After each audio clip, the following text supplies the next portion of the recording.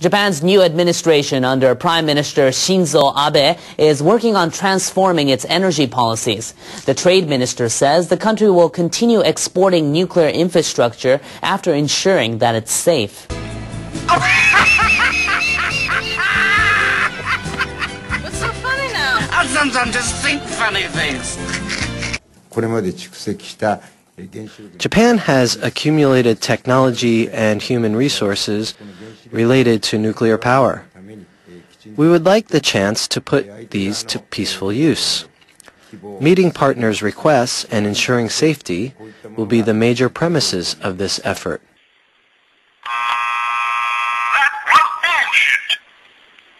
And we also want to keep exporting our nuclear power infrastructure. Japan has been promoting exports of nuclear power generation facilities even after the nuclear accident in Fukushima. The previous administration, led by the Democratic Party, has signed pacts with countries such as Vietnam and Jordan in 2011, enabling it to transport nuclear technology. Motegi's comments suggest the new government is willing to follow the previous government's policy.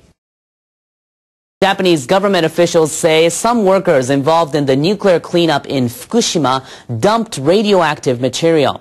They say they'll monitor the workers more closely to try to stop them cutting corners. The contractors have to collect and store the water they use. Government officials looked into reports that some dumped the water in ditches. They questioned workers and discovered 5 cases of dumping. The officials are looking into 14 other reports of shoddy work, but can't identify the locations or the workers. The officials say they'll quadruple the number of inspectors on the ground to 200. They're urging citizens to let them know if they see contractors cutting corners. They say they'll exclude any violators from public contracts. NHK has learned that some contractors in Japan failed to pay a special allowance to workers who remove radioactive fallout from the Fukushima nuclear accident. The Japanese government has commissioned major construction companies to carry out the decontamination, but the actual work is performed by subcontractors.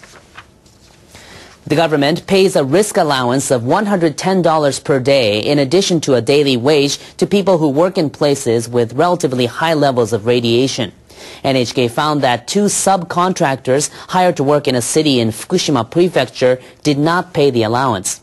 Several workers say they were told they would receive $110 per day with free accommodation and meals when they started their jobs in mid-2012. They say their employers did not mention the special allowance. The workers say that between November and December, the subcontractors presented them with a new document about their working conditions. The allowance was paid on paper, but the daily wage was cut to $67 with accommodation and meal expenses deducted from the payment. Well, it seems as if the longer this system of cheating workers continues, the less people would want to do this job. No shit. The subcontractors reportedly asked the workers to sign the document as if it were the original. The employers reportedly have admitted it was a fake. The workers say their employers apparently tried to conceal the non-payment of the risk allowance. The Labor Ministry says at least 8 companies failed to make the necessary payments.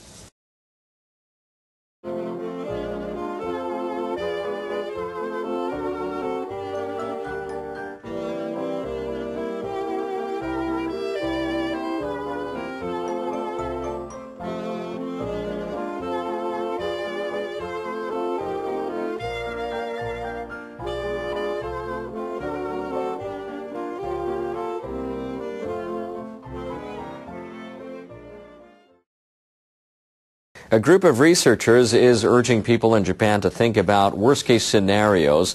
They say it's the only way to prepare for a huge quake in the Pacific, one that could claim more than 300,000 lives. NHK World's Takaomi Ohashi has more. These researchers launched a study group last year.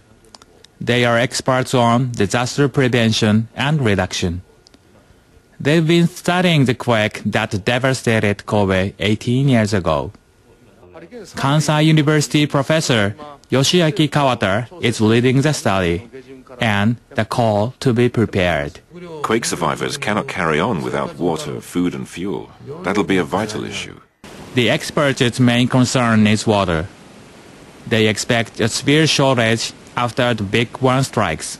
A major quake off the Pacific coast could affect the most populated area of Japan, leaving 50 million people in desperate need of water.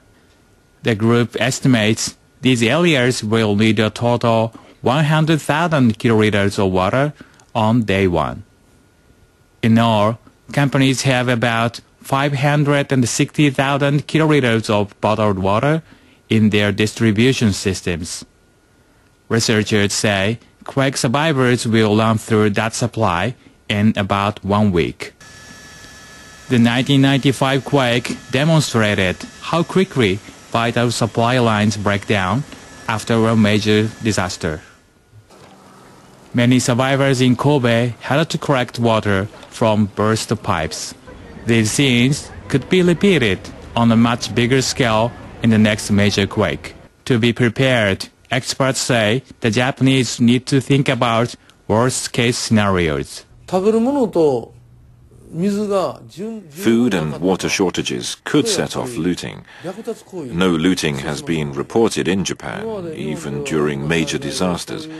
But we must assume it can happen, depending on the situation. The 1995 quake was a wake-up call. Local governments began stocking up on water and other supplies. But it may not be enough. They are now reviewing their emergency preparedness plans. Distribution networks are a key area for review. Local governments depend heavily on supply chains built by the private sector.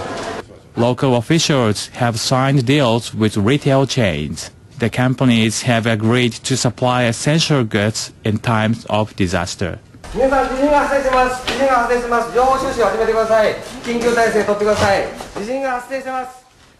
Retail giant, the Aeon Group, held a nationwide drill to test its preparedness. The group had signed nearly 200 pacts with municipalities expected to be hit by the huge quake. We're still short of bottled water. Do you have a stockpile? Simulations are needed to determine the demand for relief supplies. The data obtained should be the basis for discussions involving both public and private sectors. Based on the estimated number of evacuees, we should examine the amount of supplies needed. The central government has set up a council to identify challenges expected to arise during the disaster. Officials from local governments and private companies are taking part. It will be difficult to minimize damage by taking conventional approaches. I believe we will be able to find effective measures by studying ways to avoid the worst-case scenario. The panel's mission is to identify and assess the risks that Japan would face. It believes the only way to minimize damages in the case of a giant disaster is assuming the worst possible scenarios. Takaomi Ohashi, NHK World, Kobe. An NHK opinion poll suggests more than 40% of respondents support Prime Minister Abe's move to review Japan's nuclear policy. Abe says he'll re-examine the former government's plan to end nuclear power by the 2030s. About 1,100 people responded to NHK's telephone survey over the weekend. The survey asked about what should be the government's top priority. Almost 40% said economic measures. Nearly 20% said reconstruction from the March 2011 earthquake and tsunami. 15% cited social security reforms, and 10% chose energy policy, including nuclear power. 43% of respondents said they support Abe's plan to review the policy of zero reliance on nuclear power set by the previous government. 21% were against it, while 30% were undecided. The survey also asked about Abe's call for relaxing the condition for a constitutional amendment.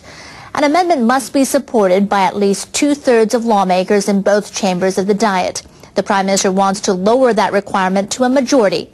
Just over 20% said they are in favor of the proposed change. 34% were against, and 40% were undecided.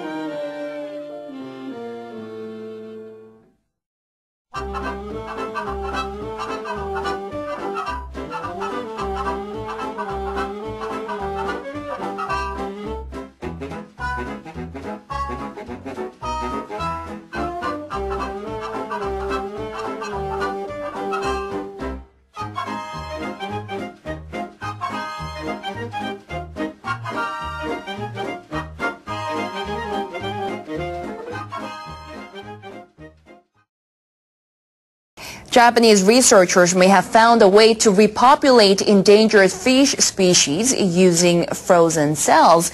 They've managed to produce landlocked salmon by transplanting sperm cells into trout. Scientists have already shown some types of fish can receive sperm-producing cells from other species. But the researchers from Tokyo University of Marine Science and Technology took this one step further. They used frozen cells. The researchers transplanted frozen cells from landlocked cherry salmon into rainbow trout. The male trout produced salmon sperm, while the female produced salmon eggs. The scientists then allowed the fertilization of the eggs. The result, cherry salmon. Eggs and sperm can be created from frozen testes at any time. Endangered fish around the world could be saved from extinction using this technique. The researchers used a similar technique to produce Japanese char from brook trout.